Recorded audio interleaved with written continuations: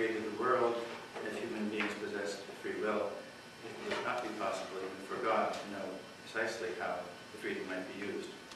Keith Ward comments, a British philosopher at Oxford, God acts in such a way as to make creaturely freedom possible.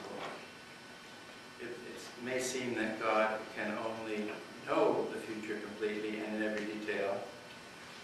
So it seems that God could know the future in every detail, but in fact God renounces such knowledge in order that finite creativity exists. There are necessities of the divine nature which mean that God cannot exist in a state of unmixed bliss, all-determining power, unrestricted knowledge, if there is to be a world of free, creative, personal agents. Tulkinghorn finds the idea implied in modern science of passing of mechanistic theory. He writes, signals the rise of quantum and chaos theory and yields a vision of the universe that is both divine and open to both divine and human agents. It reveals a supple and subtle world of true becoming. It reveals a supple and subtle world of true becoming whose future is open, potential and open.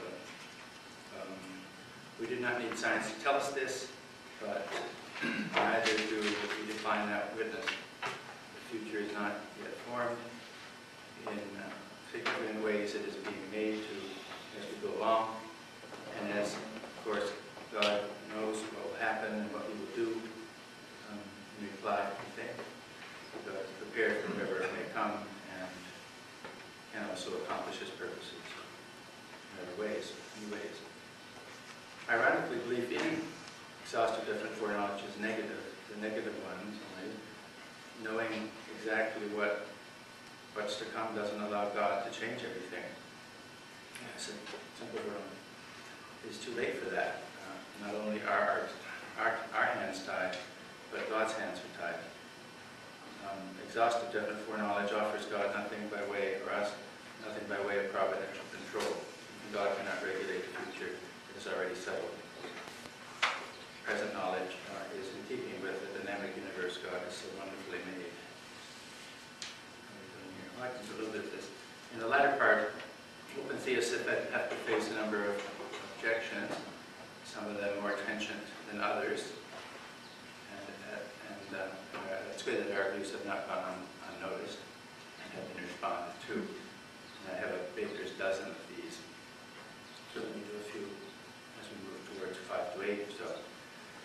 So I've got about, as I say, a baker's dozen of objections that we have to look at. I guess there's probably a lot more. The sharpest criticisms emanate from the determinists. For centuries they have battled Arminians, and now the horrors, a new version of the old heresy has reared its head, and they're appalled by ideas like this: God's will being thwarted, prayer perfecting God, defining human cooperation and stuff. And these people belong to a tradition which is opposed to pure theism from day one, and they're at it again.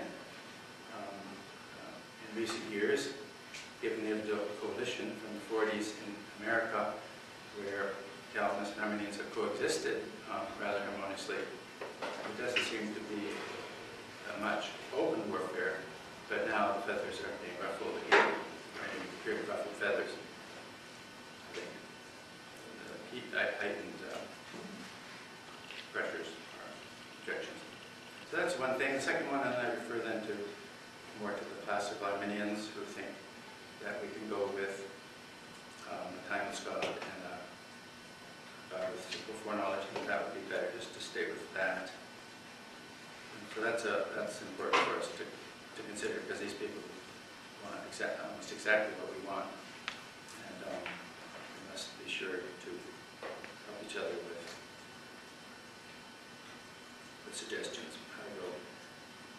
It's quite common among conservative critics who want a simple way to dismiss us to hold to guilt by association. Say we are process theists, to which the evangelical mind is tantamount to calling us wolves in sheep's clothing. I admit that we do have such many things in common with process doctrine. we do agree with him about points, certain points. But as a process theist, but ask a process theist about open theology. John Cobb and Griffin do not think that we are process theists.